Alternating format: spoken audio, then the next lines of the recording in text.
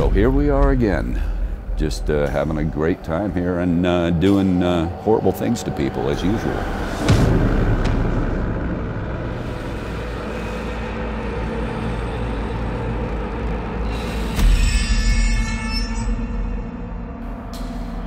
Yes, I will kill someone on film. Hey everybody, Matt from Gun here. I'm on location in Los Angeles at the House of Moves. We're going to be filming some motion capture for the Texas Chain Saw Massacre. We got a lot of work to do, so let's get to it.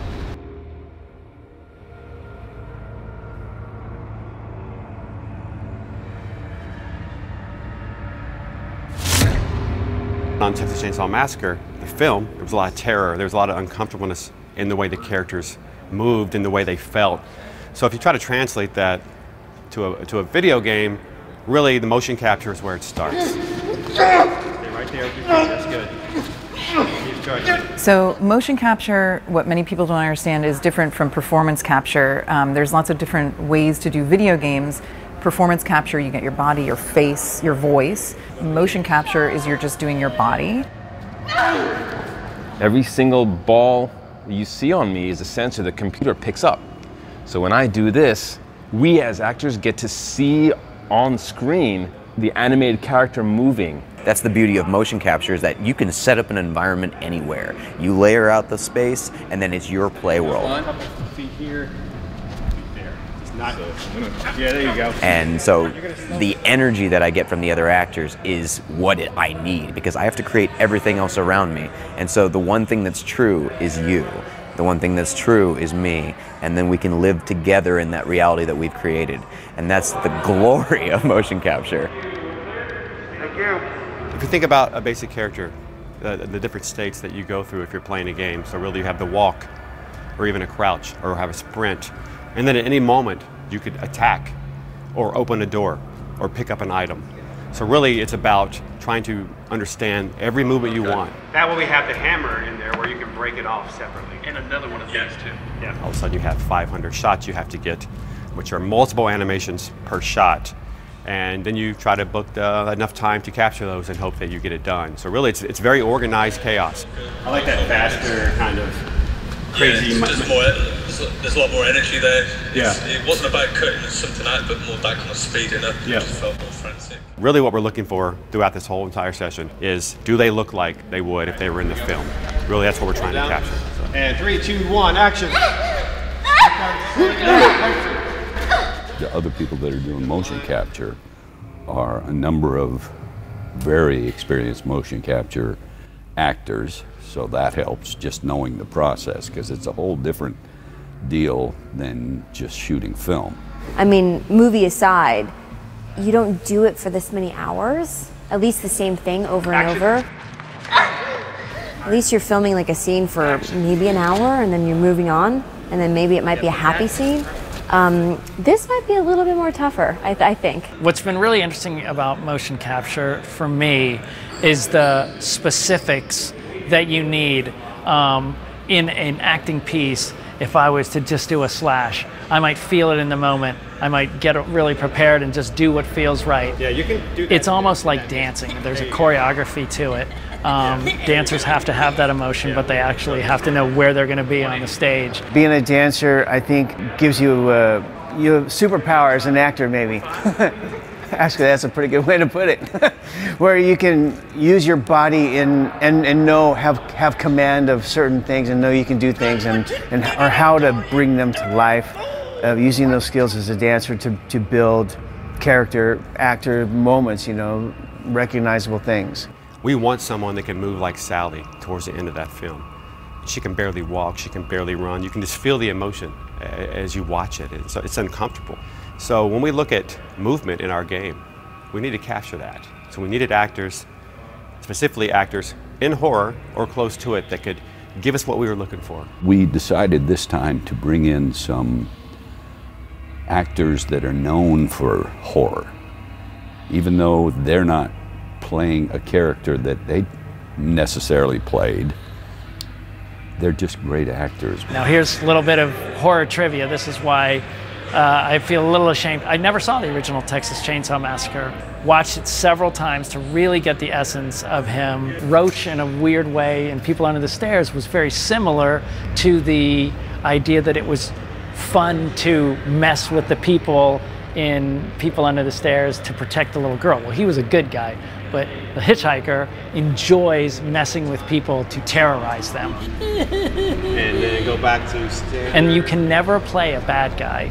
There's no such thing as being a bad guy. You don't think you're a bad guy. All you think you're doing is having fun. It's just to you, having fun in your world means lives don't matter. Invite me to your next birthday party.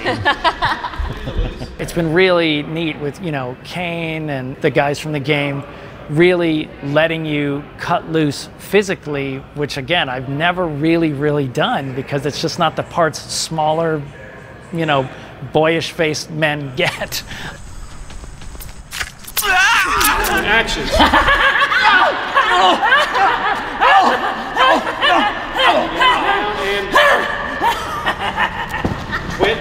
Twitch, and back to Idaho, cut. And when we're doing the motion capture stuff about hitting someone over the head with a broomstick, like, okay, well, I'm old. I'm not going to take a big whack at it. And you calculate all those things. What creates that character? The mood, the environment, the age, the muscle, the weight, and it's kind of creating your own personal algorithm for everything that you're going to do. Oh my God! Help me!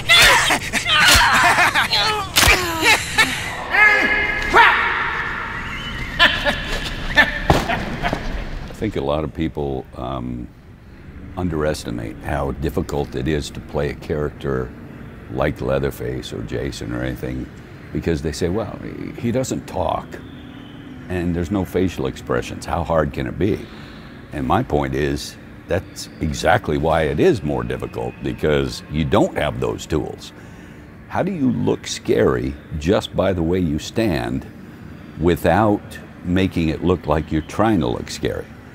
Point being, with Leatherface, I'm trying to incorporate what I did in the past, partially, because I did do a number of scenes as Leatherface, and also out of respect to Gunnar Hansen, who was the first Leatherface.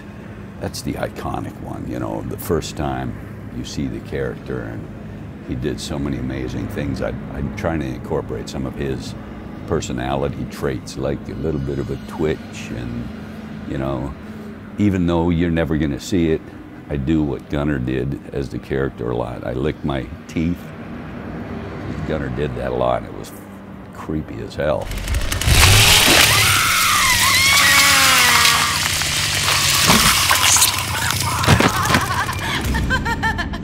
They'll see the light before this is over. So Sissy is a new character. So she's not based on the movie, which a lot of the other characters are. Considering how iconic all the other characters from Texas Chainsaw are, like, how do you make Sissy fit into the family and be as exciting and as interesting? Like, on the outside, she wants people to really love her and like her, so she can be really sweet, but then she has major anger issues.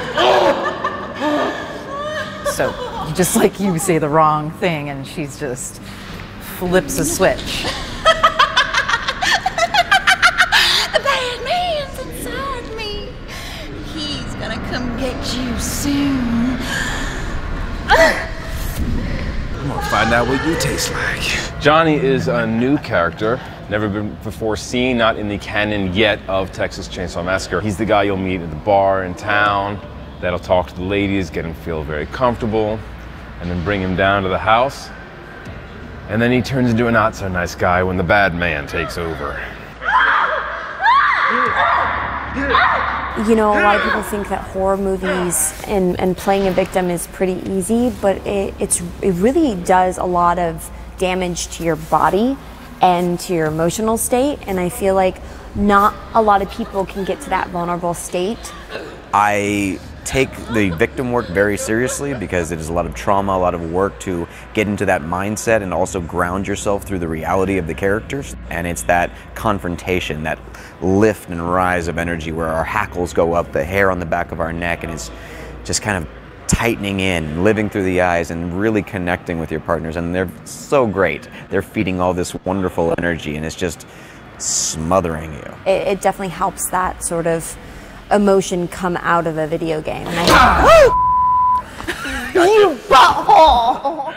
They're all game to, you know, take a little bit of physical wear and tear during the motion capture, because you need to do it a little bit. I've worked with him on sets as actors, as like an actor, so we've had like some pretty brutal scenes together, but I've never seen Kane's side of like stunt coordinating, and I mean, this is what he does. It's like his bread and butter, so I felt very safe with him here. And he's very knowledgeable. I mean, Kane's just a goofball in general, so I love him so much. Hired her. I don't know. You? Yeah. Okay. With Kane as a stunt coordinator, we're actually getting the chance to get very physical and very violent safely. Kane has been really good at just watching all of us and making sure the movements are big enough and believable enough, and that our whole, our whole body is in it. Even though you don't see a facial expression, you can tell when somebody gets hit harder. You're doing your hand or your elbow? I'm doing this. Forearm. Okay. Yeah. Just pop him. Yeah, okay. You gotta hit him so he can react. Kane yesterday was like, this is really good, but Sean, you have to understand when you do the knife slashes, it's gotta look like you're hitting him so you can go harder. And that's a weird thing, because then you gotta go to your stunt guy and go, are you cool? Yes, I am cool, go for it, don't worry. And, and then just really letting loose and wailing on him and trusting. They have, it's cushioned, it's not gonna hurt him. None of the weapons we're using are necessarily real. I mean, I could still take one of those fake weapons and it could still kill you. And I may, before this interview is done, so. When you come into it, you go, I think this is going to work, right? You're a little worried because you never really know how it's going to translate. But here we are, close to the end, and the performances that we've gotten, man, it's incredible.